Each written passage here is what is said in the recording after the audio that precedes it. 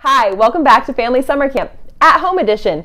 Day 3 of Cat in the Hat knows a lot about that week. Today, we're going to investigate sound and pitch. And together as a family, you're going to have the opportunity to make your own instruments and explore why some things sound high and some things sound low in our 4 Gongolia centers.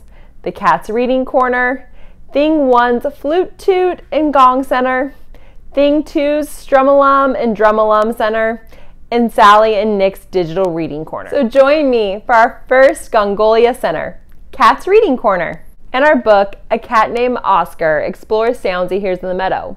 What kind of sounds do you think he'll hear? Come along with us as we explore Oscar and the Bat. Oscar the Bat, a book about sounds by Jeff Waring. One summer evening in the meadow, Oscar heard a new sound. He looked around to see who was making it.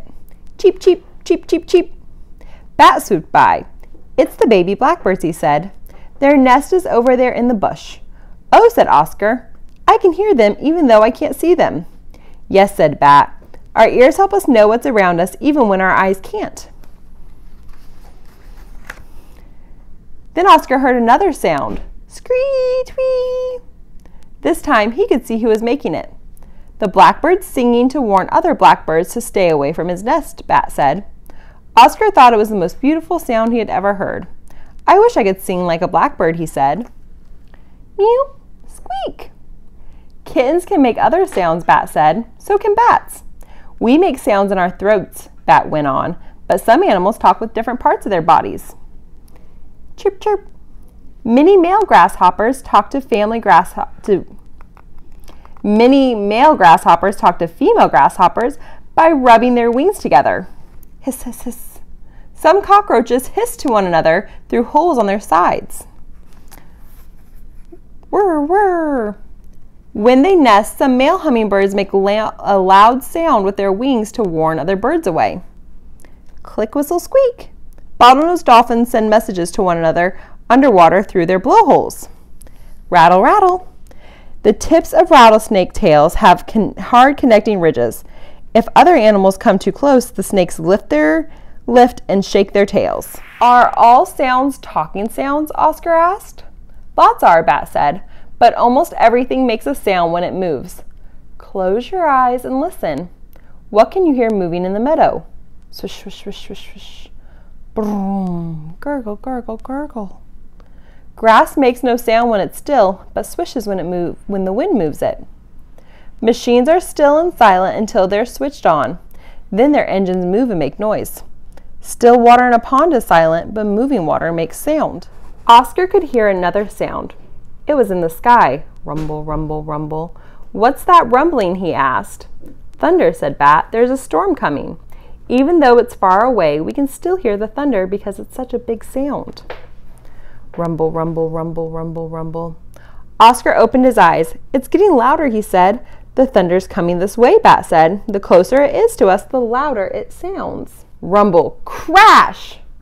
And when a big noise is very near, it sounds very loud indeed, Bat shouted as Oscar leaped away. Safe under the leaves, Oscar listened to the raindrops falling. Pitter-patter, pitter-patter. "The rain is very near too," he said, "but it isn't scary." "The rain is making a gentle sound," Bat said. "Not a harsh sound like the thunder." When the rain stopped, Oscar put out his head to listen. "Is the thunder going away now?" he asked. "Yes," said Bat. "The farther it is from us, the quieter it sounds to us." Then it was gone. "I can't hear anything," Oscar whispered. "No," whispered Bat. "This is silence. Or it would be if we weren't whispering." But just then, moo! "The cow sounds a bit like thunder," said Oscar. "Yes," said Bat. "Cows make a deep sound. It's low and rumbly. It isn't high and squeaky like the sound the baby birds made. Trip-a-treep, trip-a-tur." Now the blackbird started to sing again. "That's still my favorite sound," said Oscar. "It keeps changing, and it's never too loud and scary or too high and squeaky. It's just right, like music." And he started to purr, chirp, chirp, chirp, purr. "And that's my favorite sound," said Oscar's mother, who had come to fetch him. But Oscar and Bat were listening so hard they didn't notice. Another way you can explore pitch is by having silly conversations using your voice really high or really low. Enjoy some time as a family playing with pitch. Did you know sound is what we hear when something vibrates? Go ahead, place your fingers on your throat and talk or sing, and you can feel the vibrations.